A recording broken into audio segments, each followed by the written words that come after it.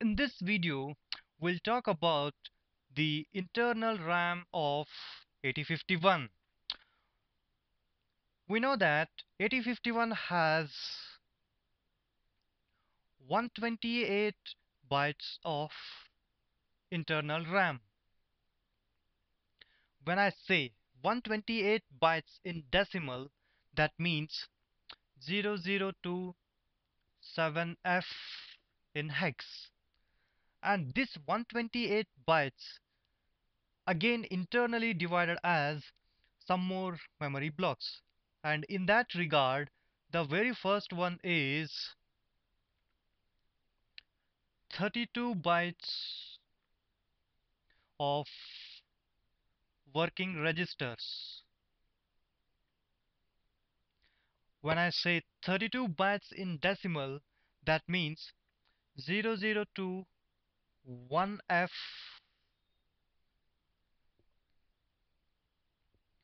0021F in hex. That means 32 bytes. And again, these 32 bytes are internally divided as 4 more blocks, and they are known as 4 different register banks of 8 bytes each. That these blocks represent 4 different register banks, and this is called as bank 0, this is bank 1, this is bank 2, and this is bank 3. As I said, each bank contains 8 different registers, and they are called as R0 to R7. That makes 8 different registers. And same with this one, R0 to R7. Same with bank 2, R0 to R7. Same with bank 3, R0 to R7.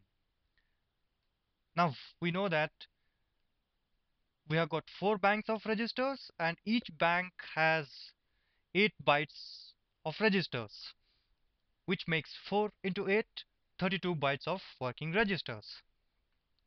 And the second classification of memory is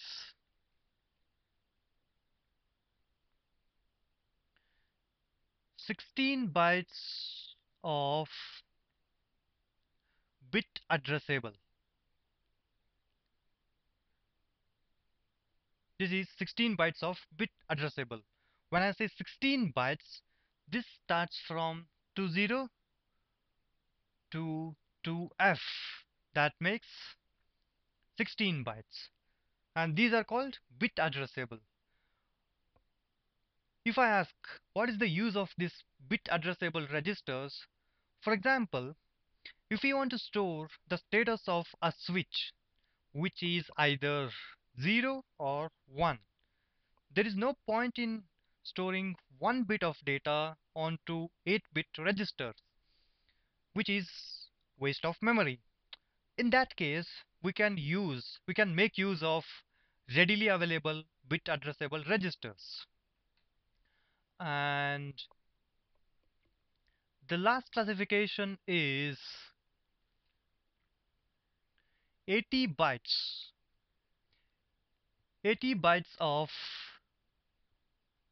general purpose area, and that is also called as stack.